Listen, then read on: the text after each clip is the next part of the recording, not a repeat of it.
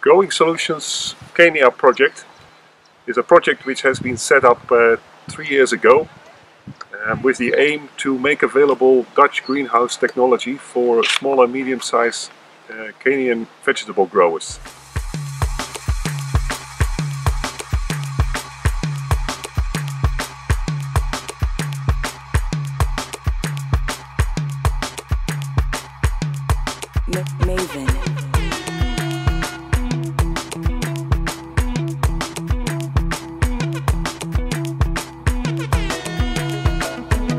The basic greenhouse, so the production is based in the soil. We have 500 square meters here in which we grow 1,100 plants. We have two varieties of tomatoes. One is a round type of tomato, which is more used for salads, and the other is the plum type of tomato, which is more used in Kenya for being cooked in sauces.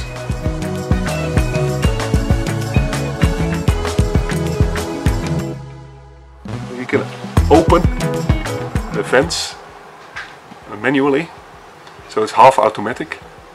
So in the midday, if the vents are fully opened, you have a higher capacity to ventilate, and the system to give the irrigation, to give the water and the fertilizers is different.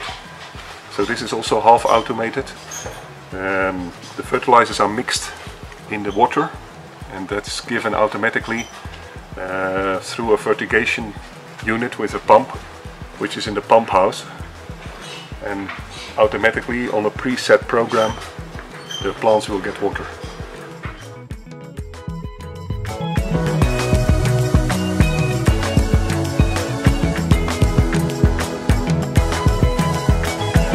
Welcome to our tomato factory.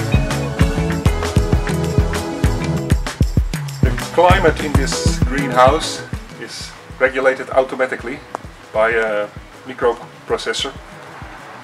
So based on the measurements of the temperature and humidity, automatically the ventilation in the top and on the sides will get open or can be closed.